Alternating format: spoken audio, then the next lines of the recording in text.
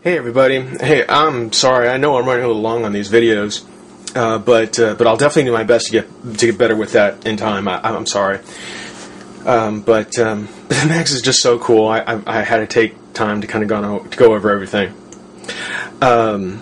We left off looking at his accessories at his second head.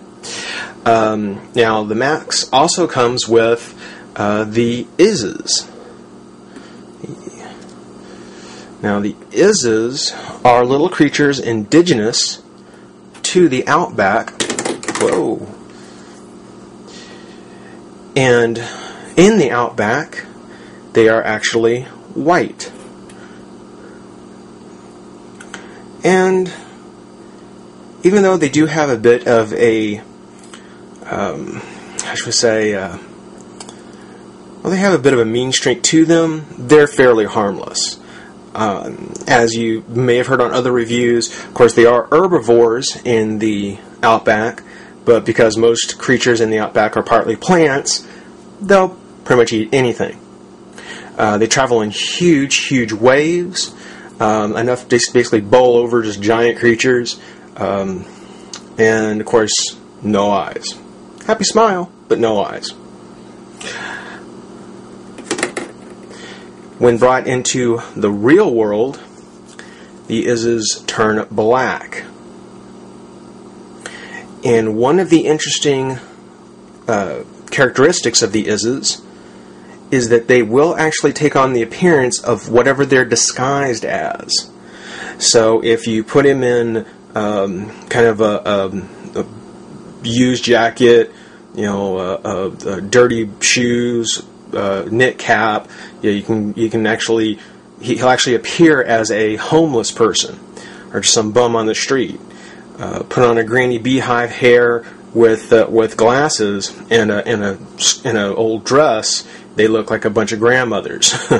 So I love the play as well, because when you talk about the Izz, you just like with the Maxx and his story, you never really know what an Izz is. No pun really intended, though I'm sure that's what the writer had in mind. What is an Izz? These two were the primary kind of Izzes that we saw at the beginning.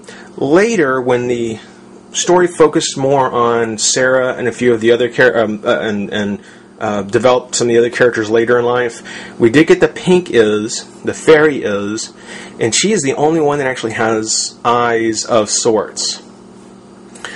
Cool little thing was that these had to be kept in water or they would actually explode, which to me, is very appropriate for an Izz.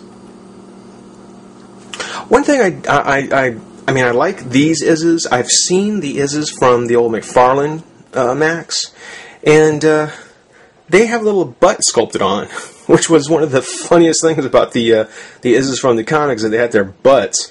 These don't, which is kind of a shame. I wish they had. Now, each of the figures in this wave has an Izz that comes with it, and a lot of people have been saying that they're going to display their Izzes with their Maxx, which is fine because the Izzes are from the Maxx series. But if you know the Maxx series, you know that the Maxx really used to fight the Izzes. They weren't really his buddies. The Izzes were actually the little henchmen of Mr. Gone, who, say what you will about the Joker, say what you will about Lex Luthor, about Magneto, about any of the supervillains out there, to me, Mr. Gone beats them all. Mr. Gone was the best villain to the hero. As far as evil goes, as far as a match he was to the hero, Mr. Gone was the perfect foil for Maxx. I bring Mr. Gone up because by buying all 5 of the figures, whether it be the collector's pack or just all 5, by singing the UPC codes or by buying the full set from Shocker directly, you will get the Mr. Gone bonus figure. And he'll come in the mail later. I'll definitely do a review on him. And he's the one I'm going to be putting with all the Izzes. I want to go ahead and give little look at Maxx from the back here, because right now we've got started on the review revolution. We've got a few videos up. We've got some great subscribers. Thank you, everybody. Please comment, please rate, please tell people. I certainly appreciate it. One of the things that I'm going to be doing is, as we're going through the videos, occasionally you may see a little Izzy come to take a peek at what's going on. And I'm going to start having contests that'll ask questions such as, how many videos had the black and white is only? Well, so far you can only say none. If I ask, well, what was the first video that took the pink is out? You can say it was part 2 of the Maxx Revolution. And I'm going to go ahead and try and do some good prizes. I'll see if I can get some great action figures, some things that people really like. But that is going to be the contest theme behind the review revolution. Will be a spot the is. Oops. And I promise that if I do the black is, I'll either use a different backdrop or I'll do something to make him stand out a little bit more, because he does blend in really well. Otherwise, that is a look at Shocker Toys The Maxx, my favorite figure. I know I gave Power Girl a perfect 10. I feel so lucky that I'm able to give another perfect 10.